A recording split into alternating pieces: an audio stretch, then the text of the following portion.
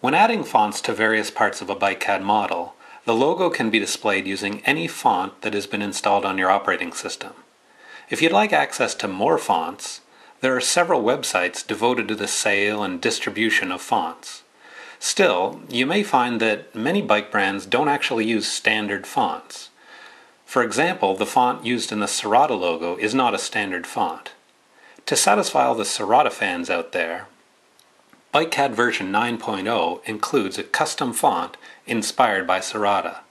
You'll find this font at the top of the list, accompanied by all the other fonts installed on your operating system. The custom Serotta font includes all the letters of the alphabet plus numbers 0 to 9. To achieve the non-italicized S, often used on the seat tube, simply type the pound symbol. To finish off this sample Serotta Legend, we might also choose the panel and stays paint scheme and adjust panel dimensions A, B, C, and D for the seat tube and down tube to suit the dimensions of our logo text.